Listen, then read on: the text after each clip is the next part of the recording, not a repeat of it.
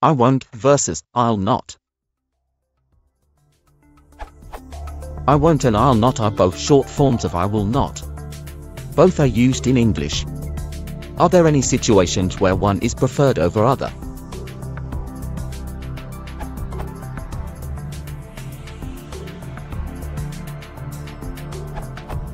Normally, you will use I won't. Only when not is somehow strongly linked to a phrase would you perhaps sometimes leave it as such and simply use I'll rather than abbreviate not. But it is fairly rare.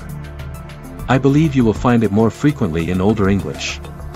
Using I won't always is your safest bet.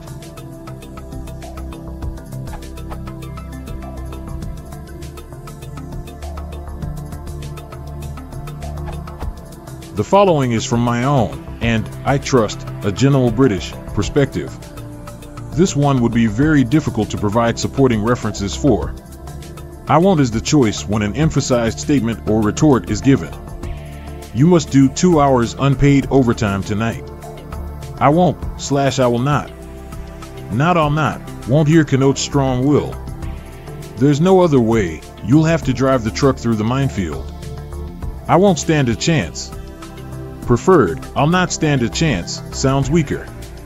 I won't inform the police that the man who ran onto the pitch and thumped the player was your brother. Won't stresses mind, perhaps concessive, non-involvement. I'll not would be an unemphasized statement of intent.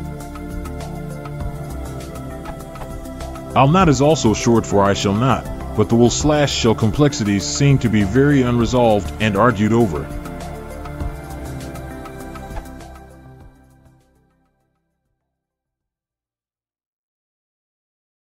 If you want to support the channel, please consider subscribing.